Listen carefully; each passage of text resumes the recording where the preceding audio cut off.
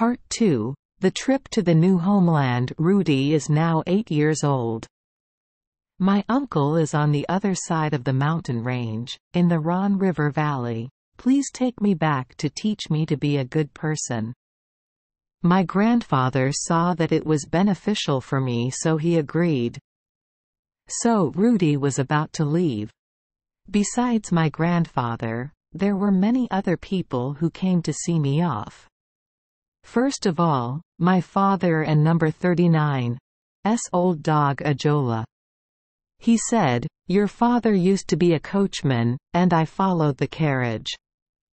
We have gone up and down the mountain thousands of times, so I know the mass of people who died on the other side of the mountain. Now I Don and number 39 talk much anymore. But at 1 and number 39 belong until we meet again, so I and number 39 talk a little more than usual. So, I want to ask you, why do I always have to be sad and always run next to the carriage? I Don and number 39 understand it either, and I Don and number 39 think you understand it either. In fact, it and number 39 only now that I and number 39 they discovered that all the people in this world are not properly arranged for each dog or dog. Each person. Not all of us are born into this world to drink delicious milk and be picked up and cherished. I and number 39 am not used to living like that. But sometimes I see in carriages very naughty little dogs, occupying a seat like a passenger. Their owners feed them cookies and milk. They are so pampered that they have no appetite.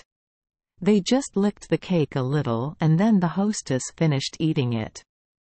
As for me, I was wading through the mud next to the car. My stomach was hungry. I could only think about how to eat. It and number 39 a bunch of nonsense. But it and number 39 over. I barked and yawned to signal that I was tired, but they never let me into the car. They never picked me up on their lap. I tell you all this so that you can learn and understand the life you are about to enter. And quote. That was the speech of the brave Ajola. Rudy hugged his neck and kissed his muzzle. After that, I wanted to hug him. Took the cat, but the cat looked offended, saying, "You are much stronger than me now, and anyway I Don and number 39 want to use sharp claws to treat an old friend like you. You are about to climb through many mountains. You should remember the lessons I taught you. When you are up high, Don and number 39 think that you can fall, you will never fall." After saying that, my cat ran away, to avoid being exposed. I's telling everyone how emotional it was to leave her dear friend. 2 hens ran across the room. One of them had her tail docked. There was a tourist who thought he was a hunter, mistaking her for a wild bird, shot her a shot that cut off her tail. She said, "Rudy is about to go to the other side of the Alps." The other girl replied, "I Don and number 39 like saying goodbye." Then they trotted away. On the contrary, the herd of goats that Rudy had been tending for so long sent her off fondly, bleating in the saddest voice. Fortunately, there were 2 clever guides in the village who also crossed the Gemmy Snag mountain on the other side. Rudy walked with them. It was a difficult trip for such a young child, but she was strong and her courage helped her overcome fatigue.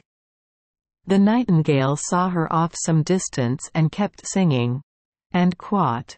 Voocee, ooi, ooi and quote. The path crosses the fast-flowing Luton stream, originating from the rocks. Rudy was very happy. As he tried to slam the heels of his nailed shoes on the ice, his eyes lit up with joy. After using her hands to hold on, she crawled over the ice blocks blocking the path, reaching a lake. She had to go around while avoiding falling into the abyss. At the mouth of a deep abyss, there is a large rock lying half out. When passing by, as soon as Rudy touched it, it immediately rolled down. It fell and crashed into deep mountain hollows, accompanied by a terrible crash that echoed far away. Right at that moment, Rudy suddenly remembered the story everyone had told him.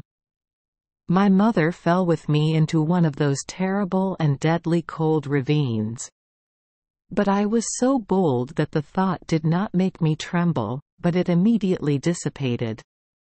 I nimbly followed the two of them. Both of them occasionally wanted to help me climb difficult alleys, but I walked alone on the ice as steady and sure as a deer. Then they climbed to smooth, moss-free rocks, then descended a little, through a small, barren pine forest, until finally they reached the eternal snow.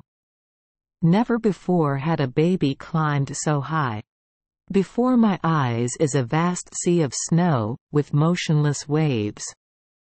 Occasionally the wind swirls snowflakes into whirlwinds just like the wind sweeps silver foam onto the ocean shore.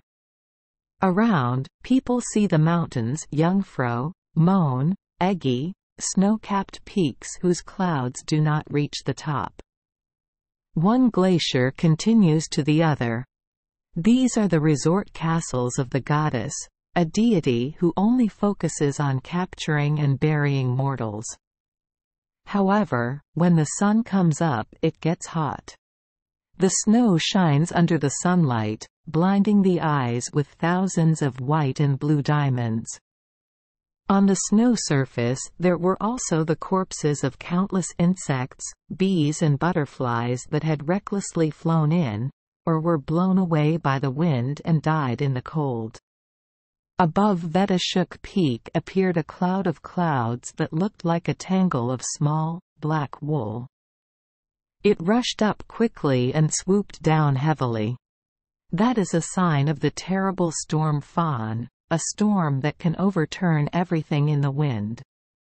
Rudy wasn't and #39 paying attention. He was still busy admiring the great landscape that was forever engraved in his memory. But the two people who were traveling together saw the danger. They quickly ran to an old stone inn that was set up to shelter pilgrims. There they had coal and pine branches. After lighting the fire, the two guides cooked a pot of strong and spicy medicine, which is very good at fighting fatigue. Rudy also has a part. The two of them sat around a fire, smoking and talking about mystical creatures in the alpine valleys, giant snakes that lived at the bottom of lakes, ghostly herds that swept sleeping passers-by on top of people. Savage shepherds tend flocks of black sheep far away on the heights. Those black sheep have never been seen, but many times people have heard music and tragic cries. Rudy enjoyed listening to those stories and was not at all frightened. I Don and number 39 know what fear is. Even when I heard a terrifying scream, I thought it was the sound of the black sheep that the guides had just told me about, but I was not startled. The noise came closer and closer, more intense. The two hunters stopped talking and told Rudy not to sleep so he could get ready. It was a storm, a very strong wind, rushing down from the top of the mountains into the valley, breaking the strongest trees like chopsticks, and sweeping away wooden houses from one side of the river to the other. The other side is as easy as moving a chess piece. The commotion lasted for an hour, then gradually subsided. Two mountain people told Rudy that the storm was over and he could go to sleep. I and number 39, am so tired and please do it now. The next morning they set out again. Overcoming many other mountains, many glaciers and new snowfields, they reached the vale beyond the Alps.